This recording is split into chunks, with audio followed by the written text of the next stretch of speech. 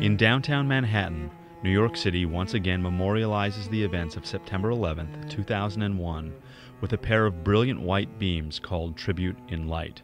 Tribute in Light is the work of several teams of architects and designers. The display is organized by the Municipal Art Society. Tribute in Light was first illuminated on March 11, 2002, 6 months after the attack, and again on September 11, 2003. It has shown on every September 11th since.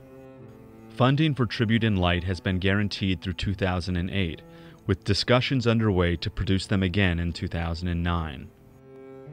The beams consist of 88 Space Cannon searchlights organized in two 50 by 50 foot squares that sit atop the Battery Garage 6 blocks south of Ground Zero.